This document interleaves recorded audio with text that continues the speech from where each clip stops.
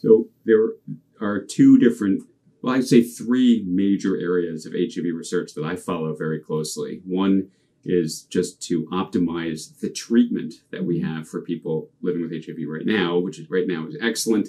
I just want to remind everybody that to 2019, someone newly diagnosed with HIV who goes on and stays on medication can expect to lead a normal lifespan, which is really extraordinary compared to the way things were when I first started in this field.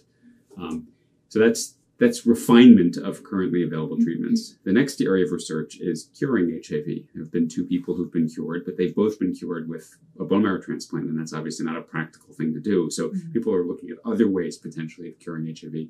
And the third thing is HIV prevention. And HIV prevention is being led by the vaccine research effort, which has been ongoing for many years. And we're starting to see some glimmers of hope in the HIV vaccine area.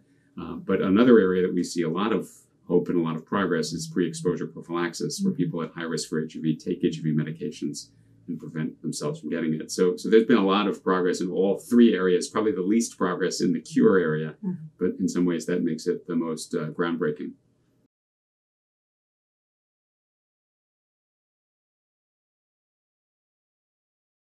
One amazing thing is that unlike the early days of HIV therapy, now we pretty much can guarantee that the treatments we have work for people who take them. That's really remarkable. So that nearly 100% effectiveness in clinical practice is just extraordinary. And an additional fact is that people who go on successful treatment can't pass the virus on to others. This so-called undetectable equals untransmissible is a real scientific fact and has led to dramatic declines in new HIV infections in certain urban areas. So those I think are just extraordinary advances and really make someone very hopeful that we will one day be able to reduce, at the very least, reduce this epidemic and maybe even eliminate it.